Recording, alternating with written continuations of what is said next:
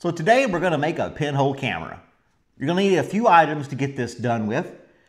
I chose a beer can. 16 ounce, nice large beer can, so it'll accommodate your paper that's 5 by 7 inches.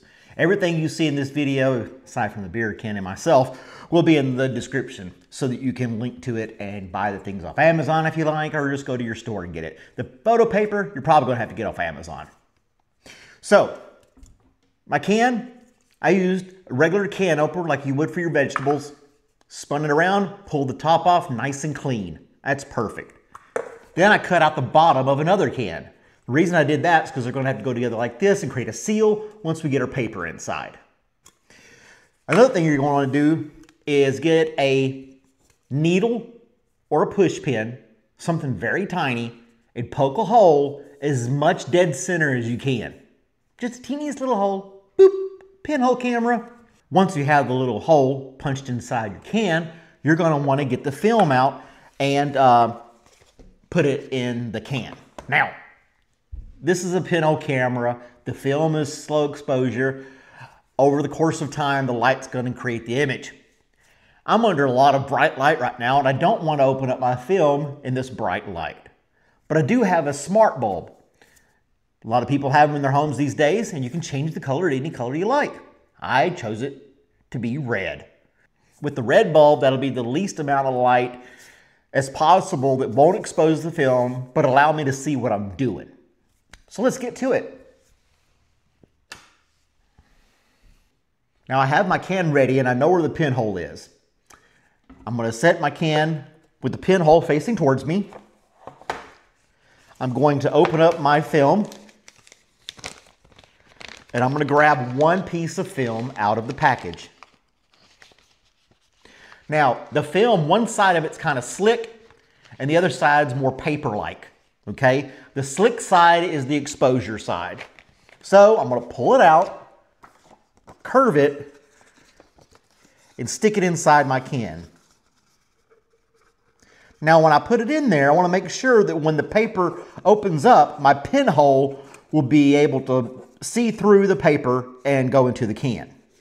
The 16 ounce can works out great for that. It's perfect for a 5.5 by 7 sheet of photo paper.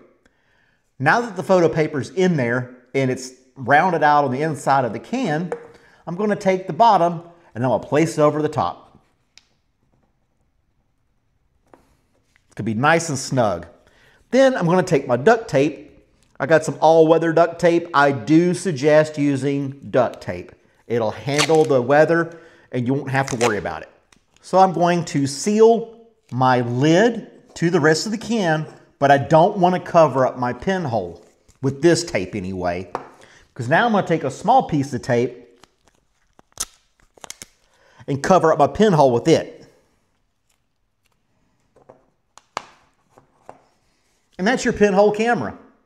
The little piece of tape will cover the film so no light's exposed until you get it mounted where you want to mount it, and then you can peel this little part off and let the exposure begin. And that's how you do it. Now, I'm going to be making 3 of these things, so let's go ahead and make those while we're at it.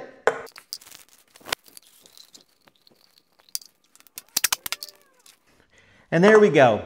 3 prepped and ready to use pinhole cameras. I can turn the regular light back on. So I'm going to set my camera here, and this camera is going to be facing east.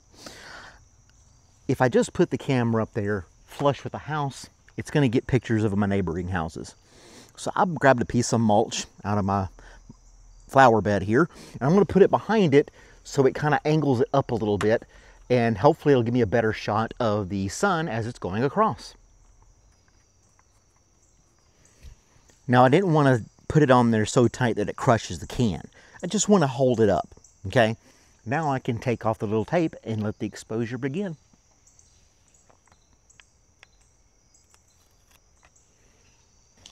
Now again, I've found something I'm putting behind it to give it an angle. I have a lot of trees here and I want it pointing more towards the sky. Now it's really pointed upwards. We'll see what happens with the exposure, and that's part of the fun. You'll find out in about a month if you decide to wait a month, or you can find out in a year if you decide to wait a year. This one's facing west, and the directions it's facing will not have an obstruction like a house or a tree like the others do. So I'm not going to put anything to angle it. I'm going to make it flush against the gutter here, and then we'll mount it that way and see what it comes out. Now, if you don't want beer cans taped on the side of your house, you can always spray paint the cans first, then punch the hole, and then put the can together. Don't spray paint it afterwards, because if you do, you'll clog the hole and you'll get no picture. Well, there you have it. Pinhole camera set up and ready to go. I'm going to let them sit for 1 month. We'll see what happens. We'll put another piece of little tape on top of it to cover the hole, and then we'll develop it and we'll get to see what we caught on film. So if you like what you watched, you learned anything, or you want to share it with somebody, please do so. And don't forget to hit the like button. Thanks for watching.